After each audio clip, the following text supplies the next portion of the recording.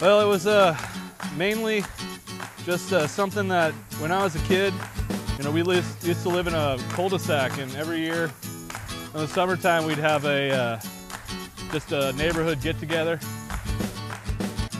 and it really helped, because everybody was about the same age, same situation, just get to know each other. So we were real familiar with our neighbors when I was little, and I figured now that I got my own house, I could start the same thing, except neighborhood's a little bit bigger. We got this big old pool, so why not invite everybody, right?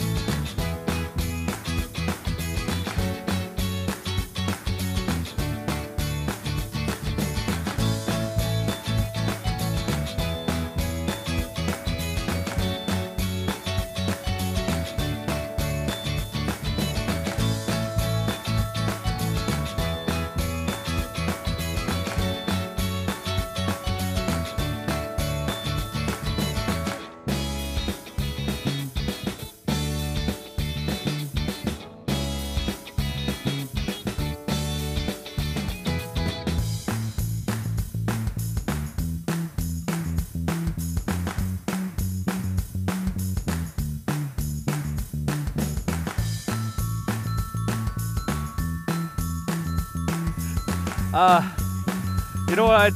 Castle and Cooke, they got a pretty good name going for them. They build good houses.